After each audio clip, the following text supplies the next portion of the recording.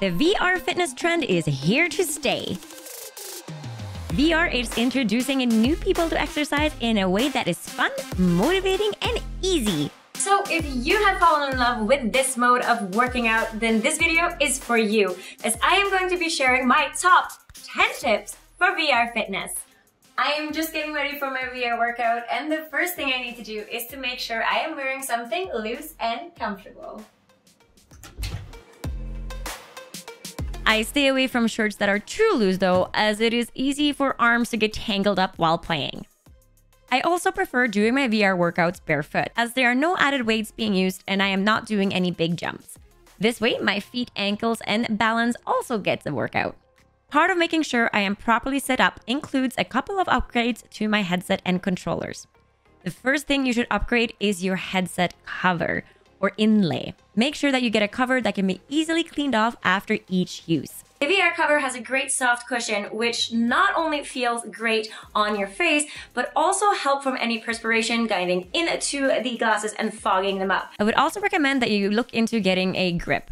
When working out in VR, our hands often get sweaty, and it can be easy to lose grips on the controllers when making fast movements, like throwing a punch. Now, it might be tempting to upgrade your head strap and to get something like a battery pack put on it. But just know that when you're working out in VR, you are moving around, and the added weight of a battery pack on the back of the head can put on extra strain on your neck as well as feel uncomfortable. So unless you're planning to do games and Beat Saber sessions for over 2 hours, I suggest you leave it off for the workout sessions. I am so lucky to have a great designated space where I can do my VR workout, and this is going to be my next tip.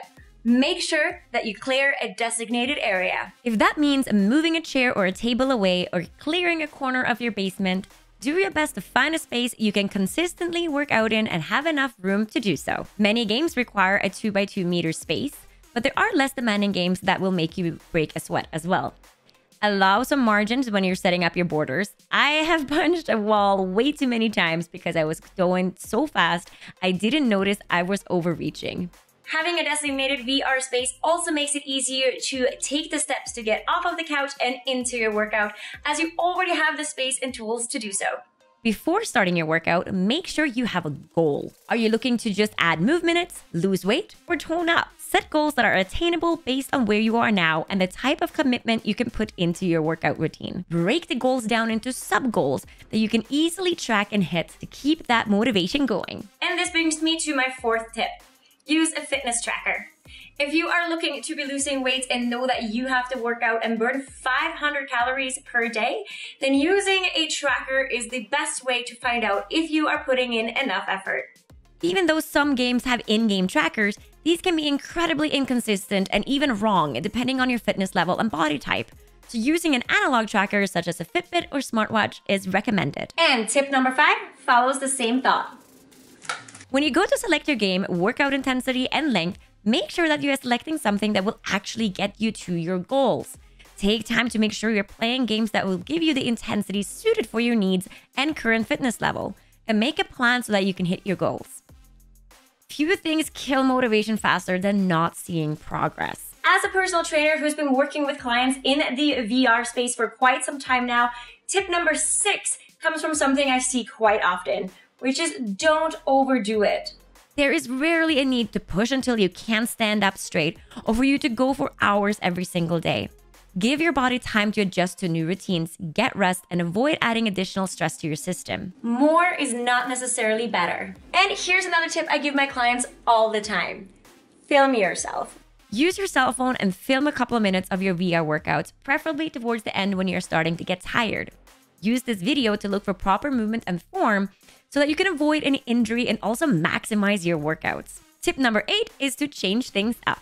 Plateaus happen all the time when we are working on our health and fitness, but change helps us overcome those plateaus. And there are so many good VR fitness apps and games out there these days, there's no need to do the same routine every single day. And tip number 9 is going to be remember nutrition. Good nutrition is important for any exercise routine and plays an important role when working towards your goals. It can help you feel less stiff and sore, give you more energy, and improve the quality of your workouts. And if your goal is to lose weight, taking control of your nutrition is even more important than adding exercise to your routine. And my final tip is tell someone. Let someone know that you have started your VR fitness journey and what your goals are. Telling a friend or even a workout buddy helps keep us accountable. You can even join an online community to help keep you on track. The link to my Discord is in the description, and we are always there posting our workouts, sharing our progress, and cheering each other on. I would love to know what your goals are in more detail, so don't be shy. And while Discord is loading up, make sure to check out this video here on how to maximize your VR workouts even further.